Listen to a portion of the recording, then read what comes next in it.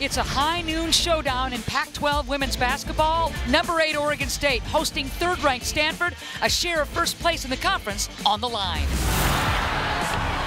Kiana Williams trying to get control.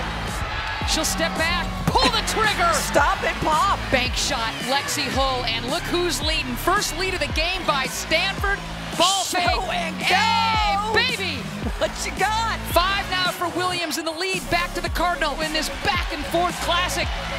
Williams steps back. Williams, you bet! 7 on the shot clock. Floater, Williams. She's feeling it to start this third quarter. She's one shy of double figures. Good hands by Stanford. Hull started that one. Williams is going to find Hull, and she scores. A chance for Stanford to get ever closer. Williams, so sweet with that stroke. Oh, man. I mean, cool and calm as Williams with the triple. She's got 14. And the answer, and the answer.